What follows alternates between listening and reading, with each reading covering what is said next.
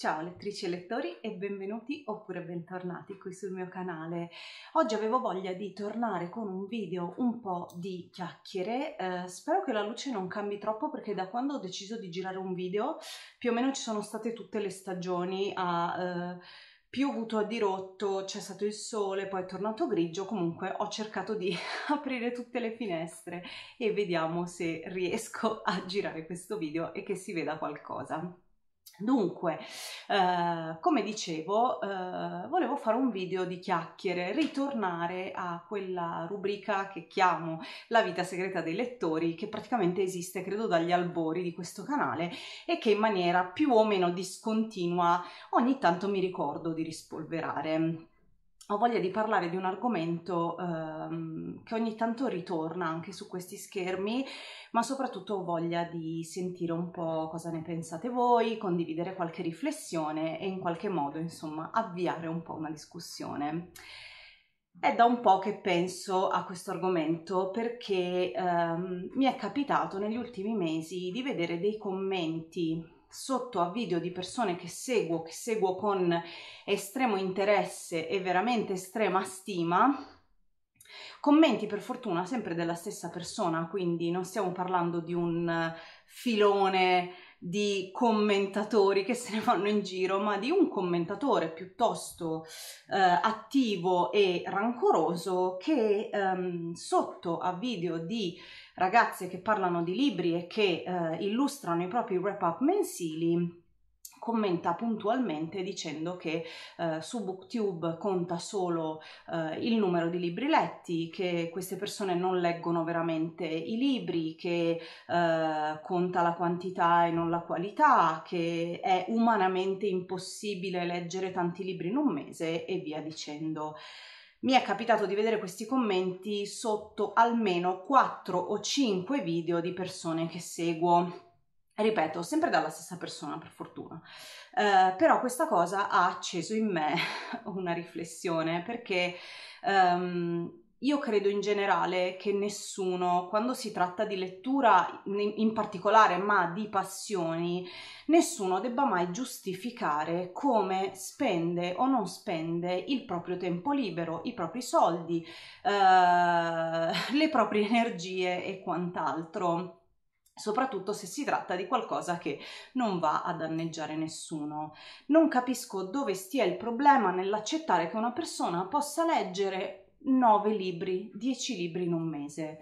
Personalmente non è il mio caso, io vi ho sempre detto che sono una lettrice non molto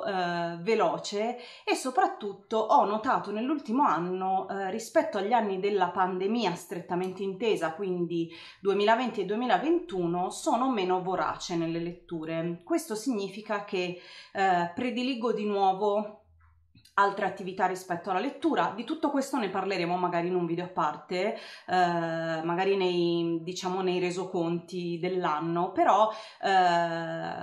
il numero di libri che sto leggendo è diminuito rispetto agli anni scorsi e onestamente io ne sono felice perché sento meno voracità nella lettura, sento che se anche un libro mi prende 2 settimane sono tranquilla, quindi i miei wrap up degli ultimi mesi non sono stati poi così ricchi e così diciamo numerosi dal punto di vista dei titoli da sentirmi toccata in qualche modo da questi commenti, però mi sento toccata comunque perché si tratta di persone in alcuni casi che considero amiche, di persone che stimo o di persone che semplicemente seguo, ammiro, di cui mi piacciono i video e onestamente mi sento dispiaciuta ogni volta che leggo uno di quei commenti perché rappresenta tutto il contrario di quello che io penso della passione per la lettura, dei lettori su YouTube e quant'altro. Personalmente non ho mai creduto che nessuno di noi che viene su YouTube ogni mese a parlare delle proprie letture inventi di aver letto libri che non ha letto, gonfi il numero di libri, non si sa poi per quale motivo dovrebbe farlo, o parli di libri che non ha letto veramente. I lettori forti sono lettori forti in ogni caso, che leggano 3 libri al mese, che ne leggano 10, che ne leggano 15, che ne leggano 20, sono lettori forti, non c'è bisogno di puntare il dito, soprattutto quando queste persone non non affermano di essere migliori degli altri perché leggono di più. Se una persona si fa un vanto, che non è il caso delle persone che seguo, ma se anche una persona si fa un vanto del numero di libri che legge in un anno perché si sente migliore degli altri, quello è un problema suo. Se una persona semplicemente viene qui, come fanno tutte queste ragazze che seguo, per condividere la propria passione, per condividere i libri che hanno letto, per consigliare dei titoli, per consigliarne altri, io non vedo dove stia il problema e perché additarle come persone che si fregiano o si vantano del leggere tanto. Nessuno di noi viene qui a parlare di libri perché pensa che leggere sia un'attività migliore di quella di qualsiasi altra persona che sceglie di passare il proprio tempo libero in un altro modo. Io personalmente penso di poter mettere la mano sul fuoco per tutte le persone che conosco qui su BookTube, molte di quelle che conosco su Instagram, parlo di quelle che seguo, a cui voglio bene, che stimo, che rispetto. Penso di poter dire senza nessun problema che nessuna di loro parla di libri, parla di numeri di libri letti perché si senta migliore. C'è questa idea, secondo me sbagliata, che parlare di libri implicitamente in qualche modo significhi che noi ci sentiamo migliori perché leggiamo. No, probabilmente se questa passione che ci muove così tanto fosse un'altra, verremo qui a parlarne comunque, perché abbiamo fatto quel passo di voler condividere, di volerci mettere davanti a una fotocamera, di voler parlare con gli altri, incontrare persone nuove per parlare di una passione che probabilmente avremmo in qualche modo espresso anche se non fosse la lettura, e credo che nessuno di noi veda la lettura come una competizione in alcun modo. Nessuno di noi viene qui a fine mese a dire ho letto 5, 6, 7, 10, 20 libri perché sono meglio degli altri che leggono meno. Per questo motivo mi causa veramente una frustrazione, un dispiacere enorme quando vedo qualcuno commentare con tutta questa cattiveria, tutto questo livore nei confronti di una persona che sta semplicemente condividendo una sua passione, a maggior ragione accusandola di non aver letto veramente quei libri, come se appunto ci fosse in atto questa competizione per cui ognuno di noi viene qui a sparare un numero a caso di libri letti anche quando non è vero. È veramente un argomento che mi sta a cuore perché penso che nessuno di noi veda questa come una competizione. Io sono la prima che quando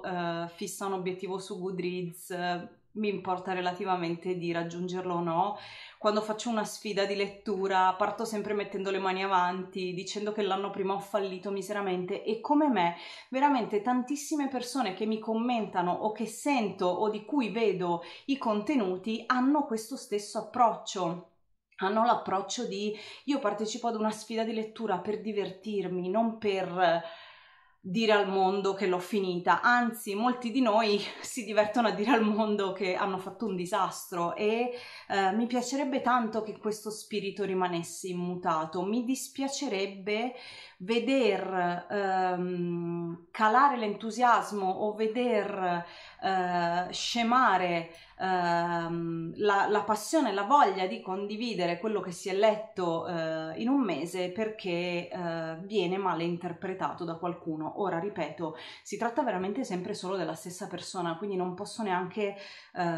farne un caso e dire c'è questa tendenza dilagante, però ogni volta che vedo uno di quei commenti veramente dentro di me si agita qualcosa e ne nasce, diciamo, del dispiacere. Quindi ho pensato di venire a parlarne oggi perché sono fermamente convinta che nessuno di noi, nessuna di noi, nessuna delle persone che seguo, con cui collaboro, con cui condivido le mie letture, con cui chiacchiero ormai regolarmente se non quotidianamente, viva in questo modo la lettura. Io credo di aver detto molto chiaramente molte volte che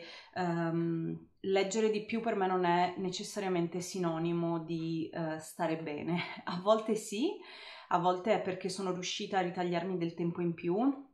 ma a volte leggere di più è sinonimo di fuggire dalla realtà, di essere quasi un po' ossessivi nel voler per forza leggere tanto, per forza finire tanti libri. Quindi per quanto mi riguarda personalmente non sempre ricollego i periodi in cui ho letto di più a periodi felici al 100%, quindi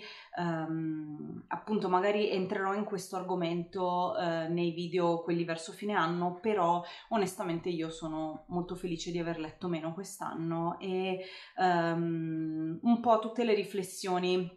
che ho elaborato in questo periodo, ogni volta che poi in seguito ad uno di questi commenti c'era poi un po' di discussione anche su Instagram su questo argomento, hanno veramente fatto maturare in me la sensazione che nessuno qui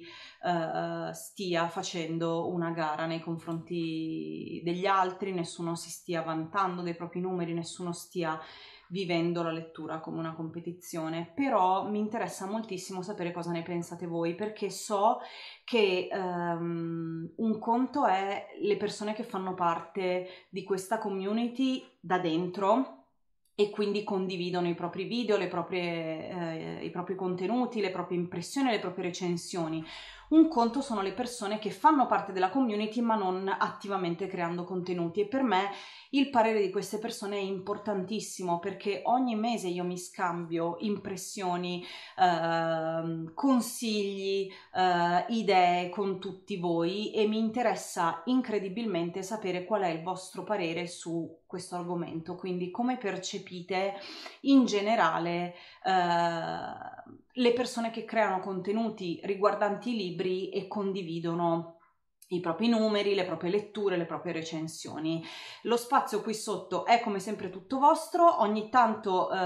sono in arretrato, spesso sono in arretrato con i commenti, ma cercherò di essere più brava in questo e rispondere un po' più in tempo reale. Fatemi sapere cosa ne pensate, se condividete la mia riflessione, se anche voi avete fatto riflessioni simili. Io vi ringrazio tantissimo per essere stati con me oggi, per avermi ascoltata, come sempre chiacchierare e blaterare di argomenti legati alla lettura.